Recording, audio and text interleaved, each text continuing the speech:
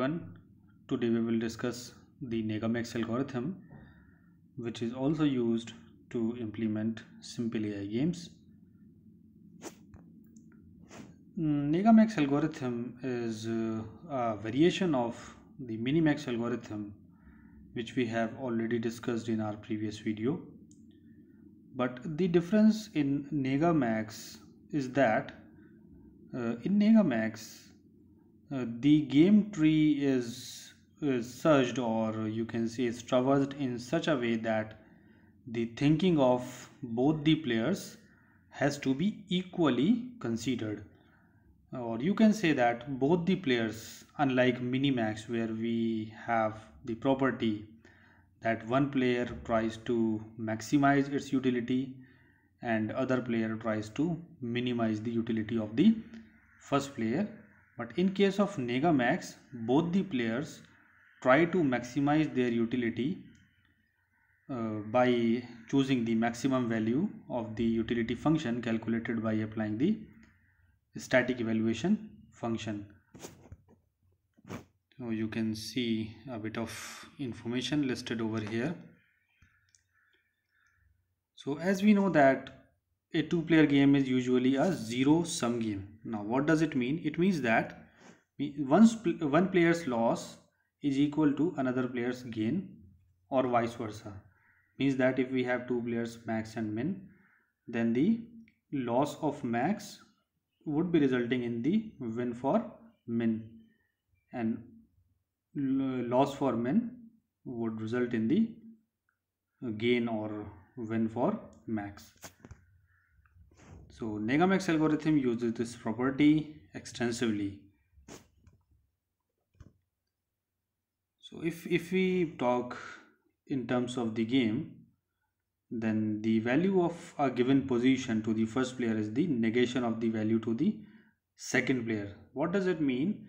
Means both the players, whatever the ply we are at, both the players try to choose the maximum value, but we need to put a negative sign against that value, or we can say that we need to multiply that value by -1, which means that the value chosen or the move chosen by one player would result in the exactly opposite or exactly negative to the value for the second player. You will be easily understanding this when we will be discussing the example.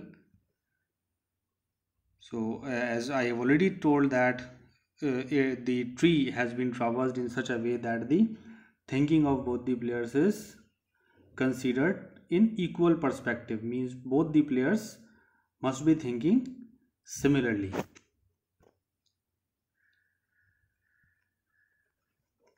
So this is the bit of information which you can note down.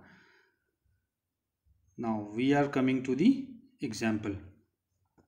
So you can consider this game tree where we have utility values calculated by applying the static evaluation function at the leaf nodes. So one thing which we need to consider over here is that whatever the static evaluation function we will use should be different from that in minimax algorithm, because in minimax algorithm or conventional minimax algorithm we need to implement, or the traversal of the tree is the thinking of in the perspective of one player only.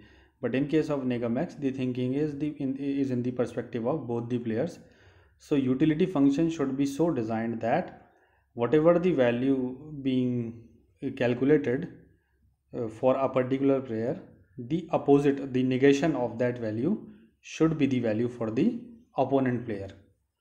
So now, since in Negamax algorithm both the players try to maximize, so suppose at the nodes E, F, G, H, I, J and K, suppose these nodes are the possible moves made by the opponent, or you can say min. You can, if you try to reconsider the minimax, the terminology from minimax algorithm, then you can consider these moves made by min, or generally you can say that by player 2.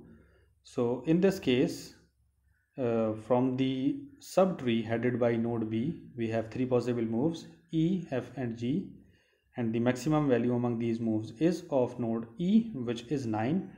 So 9 will be chosen and a negative sign has been put along it.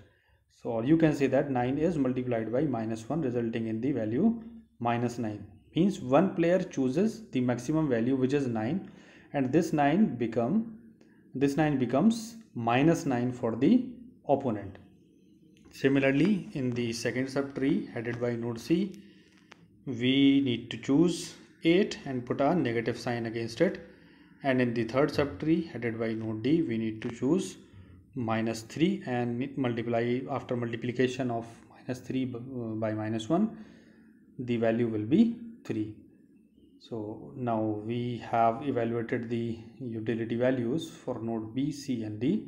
Now if we need to back these value up for node A, then again the maximum value will be chosen, which is of course 3, and this 3 is multiplied by -1, resulting in the value -3. So in this way you can proceed with Negamax algorithm. Hope you have understood the concept. Now we need to discuss what is the benefit of having Negamax over minimax. So after the traversal of this tree, after the evaluation of values at certain nodes, you can understand that if we have to implement the program, if we have to write the program using any of the programming language, so in case of minimax algorithm, we need to design two different functions, one for maxply and one for minply, where maxply tries to maximize and minply tries to minimize. But in case of Negamax algorithm, only one function would be enough, because we are just maximizing the value at every level. The additional thing which we are doing is only multiplication by -1. So we can simply consider the multiplication with -1 in a single function, so it will shorten the program while implementing a certain game. So that is the benefit of having Negamax algorithm over minimax. So if you have still any confusion, any doubt, then you can ask in the comment section so that I can respond you accordingly. Thank you.